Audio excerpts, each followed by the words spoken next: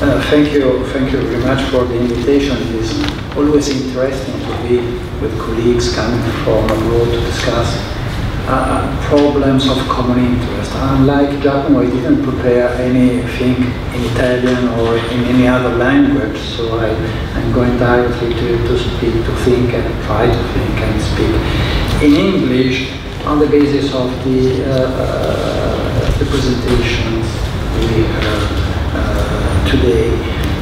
It is always interesting also to remark in the content what has been said today, because we are dealing with different systems, different cultures, dealing with the same problems, and in the end reaching the same solutions.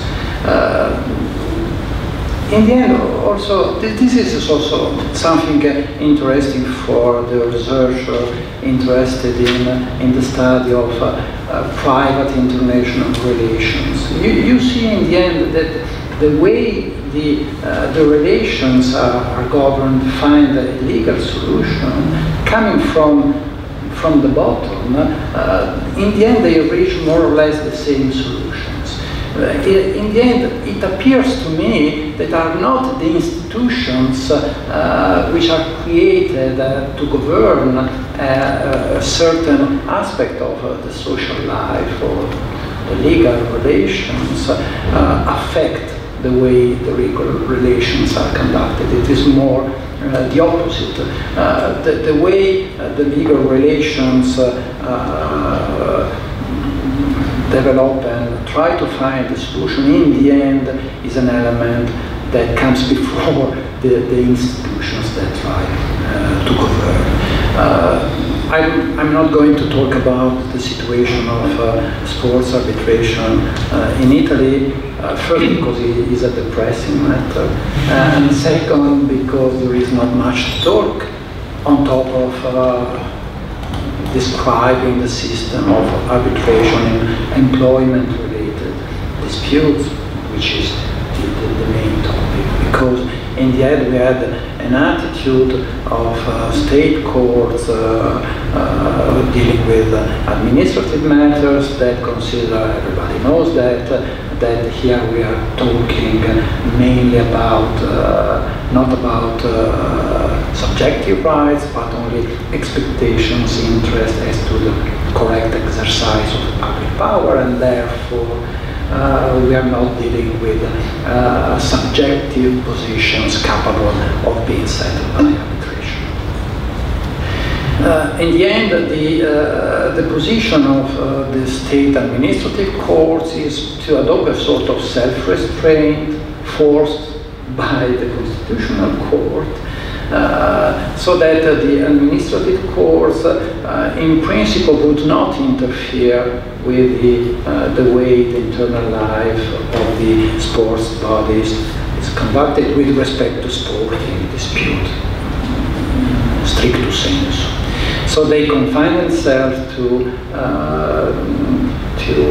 hear claims for compensation of damages. So if you have a wrongful suspension of an athlete, the administrative court would not reverse on appeal that decision, but would consider whether the decision was legitimate only in the exercise to consider whether compensation for damages has to be awarded. From time to time, it is true that the administrative courts tend to forget this. It's only 10 days ago, I think, that the Consiglio di Stato, the highest administrative court in Italy, stayed the execution of an anti-doping decision adopted against a football player, Mr. Luigi, who had been sanctioned, and then there was a request for the stay, dismissed by the first instance, and then on appeal, inaudita altera parte, a president of the Consiglio di Stato decided to stay the execution and allow the player to play, even though he is still suspended. The point I would like to make with respect to sports arbitration, therefore, is not linked to Italy but to the international level. For one good reason. First of all, in 2020, as Giorgio Colombo was saying, you will have the Olympic Games in Japan, and therefore the Court of Arbitration for Sport will set up an ad hoc division.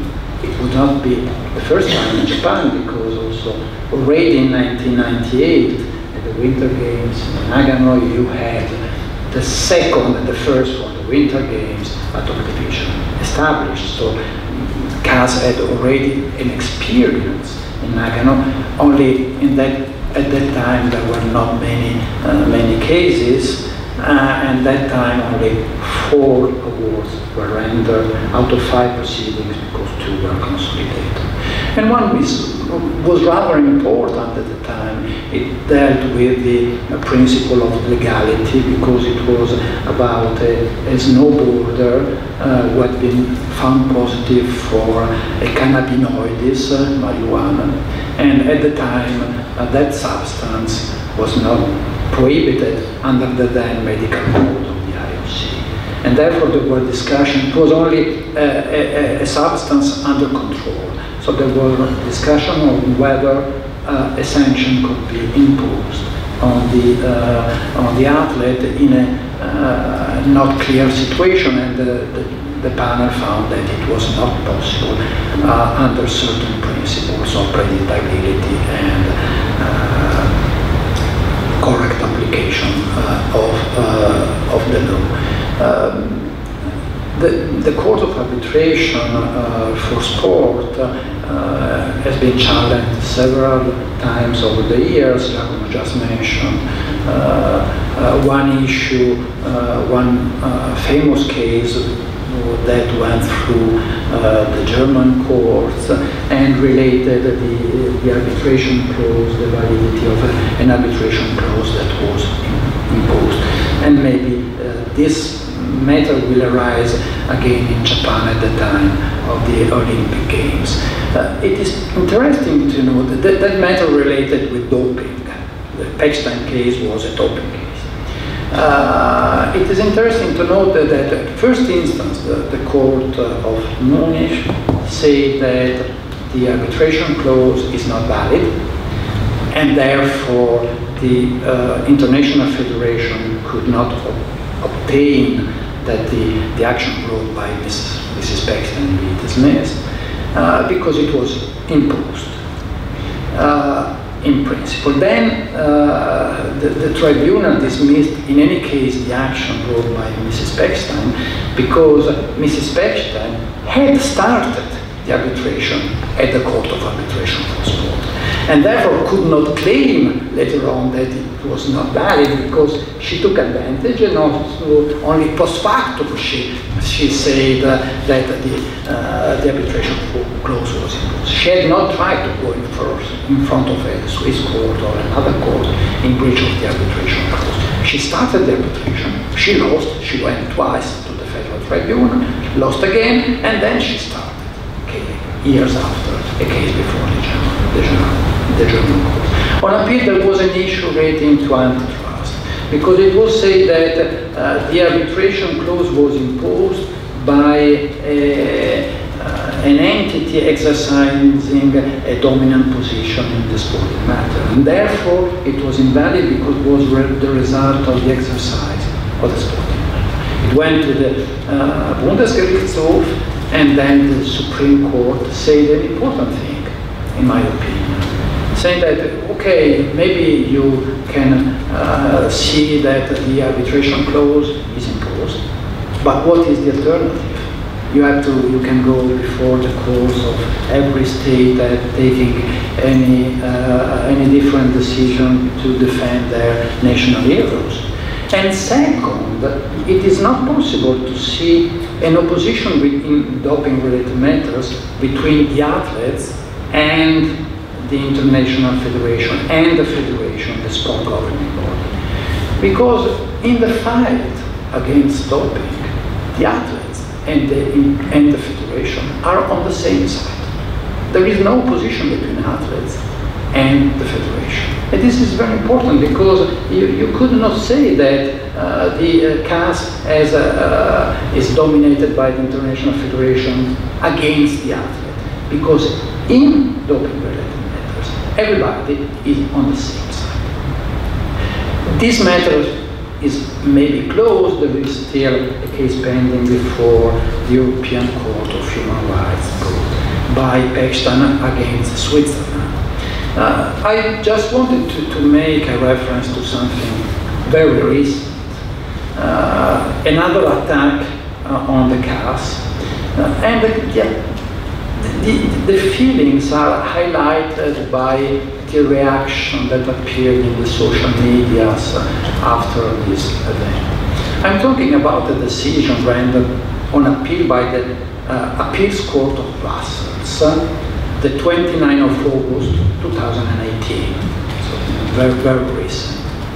It is a case relating to an action started by a Belgian club against FIFA and the Belgian Federation relating to the prohibition of third-party ownership. So it is not possible to have someone, an investor, owning a player and playing for a club. This is prohibited under the FIFA rules. There is a Belgian club, Serang, and a founder, Doyen, that lost a case at CAS and then started again proceedings before the Belgian courts. FIFA said that there is an arbitration clause. The Belgian court said that this arbitration clause is not valid.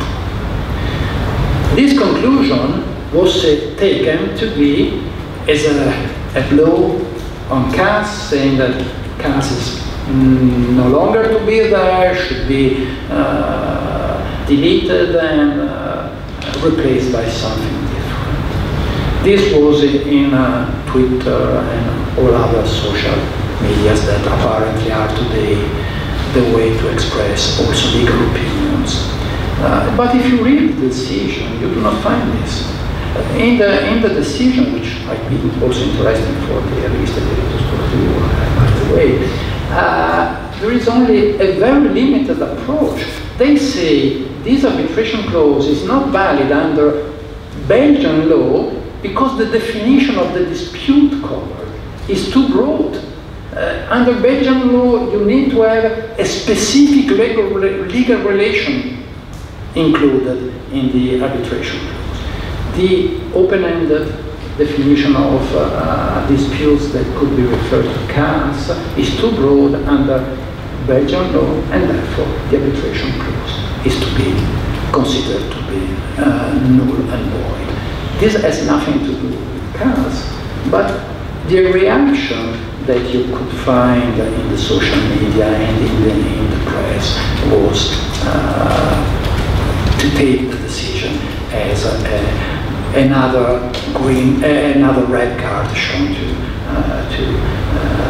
to CAS.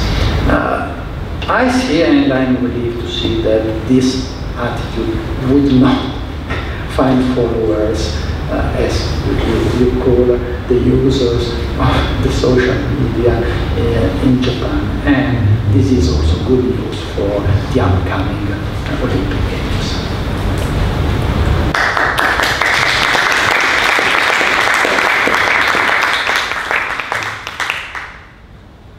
Any questions from public?